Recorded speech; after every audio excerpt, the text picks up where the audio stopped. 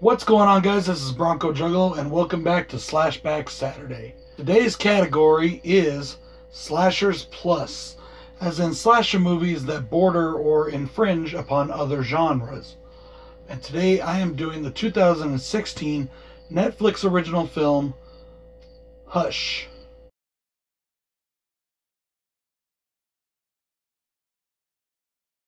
Directed by Mike Flanagan and starring Kate Siegel, not Katie Siegel, Kate Siegel.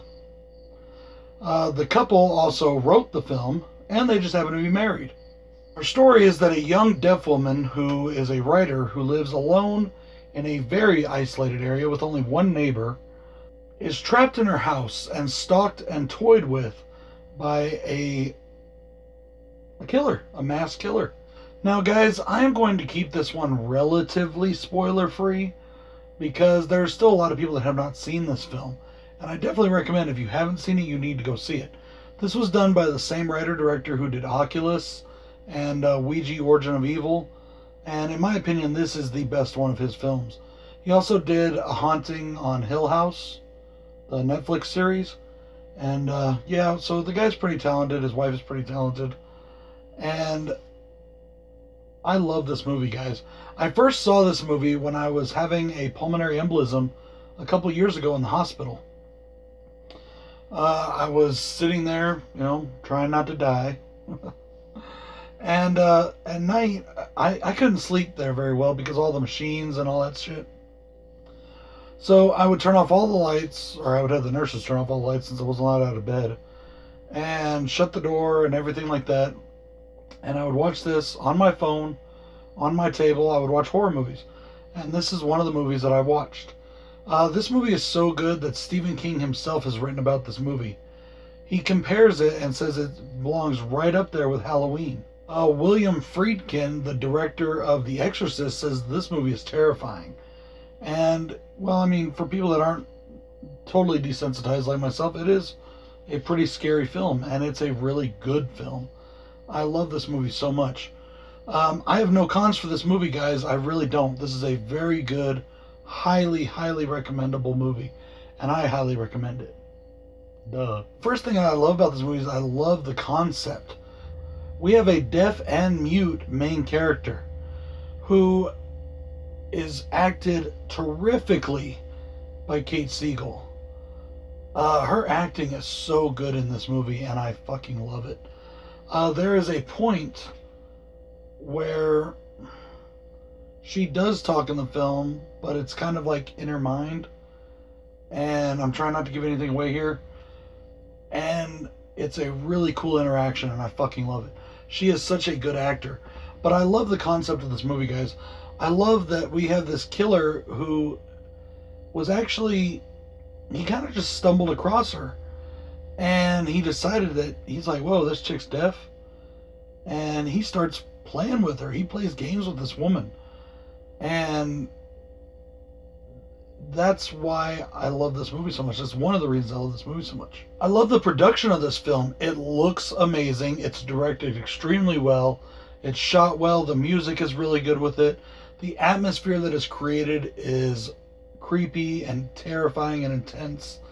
And it's just overall a very well put together, well done film. There's only 5 people in this movie, guys. 5 people in this whole film. And in my opinion, those 5 people do an amazing job.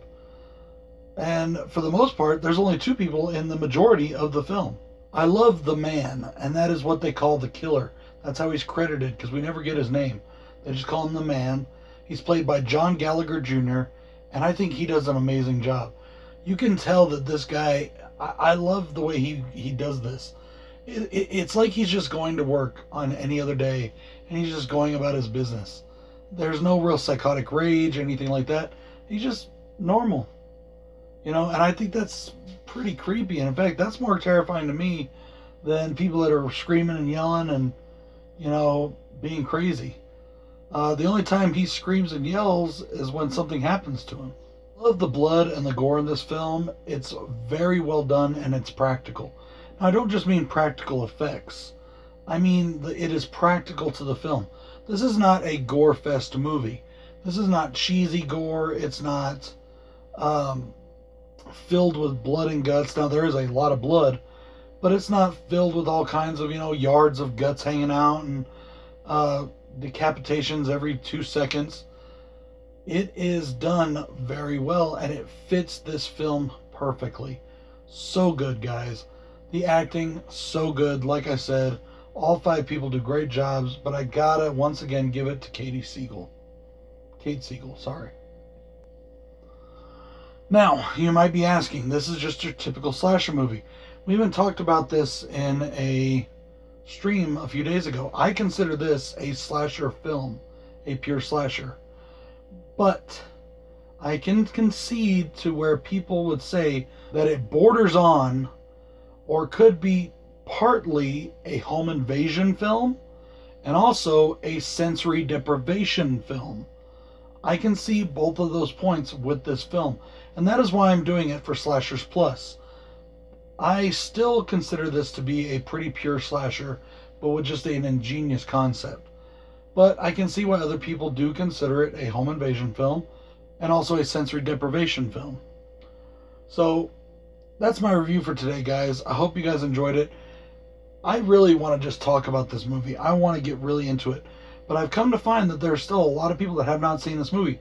It is a Netflix exclusive, and it does not have a physical release. You will not find this on Blu-ray or DVD. Hopefully, we'll get one sooner or later.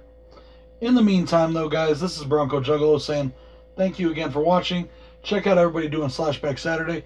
Check out the homie Joe the HORRORman who created Slashback Saturday. And peace.